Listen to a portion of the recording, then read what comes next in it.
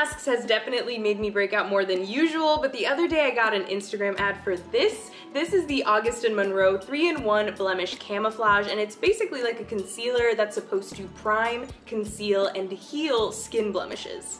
It has these pigment bursting beads that will supposedly match the pigment of your skin, so you know I'm calling in a couple friends to see if that's actually true. So here is what my skin is looking like today. I definitely have some redness and some breakouts that could use some coverage, so I'm gonna be focusing the product there. I kinda wanna test this out on my hand first just to see what we're working with.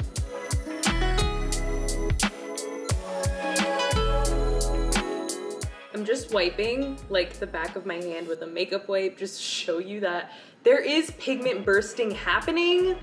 Whether or not this pigment will match my skin tone, I am not so sure, but it's there. There's definitely some color. I don't have any face makeup on right now, just my eye makeup and some lip gloss, but I'm gonna apply some moisturizer because it says that that's gonna help the product blend more seamlessly. So now it's time to actually start applying. Let's start over here. I feel like my most visible acne is on this side. So I'm just gonna take a little bit, like dot it on the areas where I need the most help and then blend in a circular motion. This isn't like full coverage Tarte Shape Tape kind of concealing. I think it's just meant to tone down the discoloration, the redness, whatever you're trying to cover up. That actually doesn't look that bad. Why did it look so pink on the back of my hand, but on my face it doesn't look too terrible? The texture of this does feel slightly grainy almost, and I think that's because of those pigment bursting beads. I do think that it's helping. Okay, I have to be like specific because although it's not giving me as much coverage as I think I would have liked. I wasn't expecting this to be super full coverage, but I just think I expected a little bit more. It's not terrible, and it's honestly blending into my skin color way better than I was expecting it to. I feel like the concealer aspect of this is way better at covering darkness than it is redness. Like I just feel like the redness is peeking through in the mirror, whereas the darkness actually is getting better. I wonder how this is gonna work out for AC and Jensen.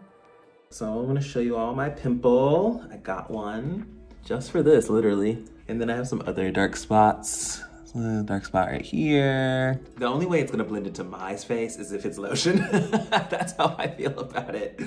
I don't see how this is going to capture the richness of my skin tone.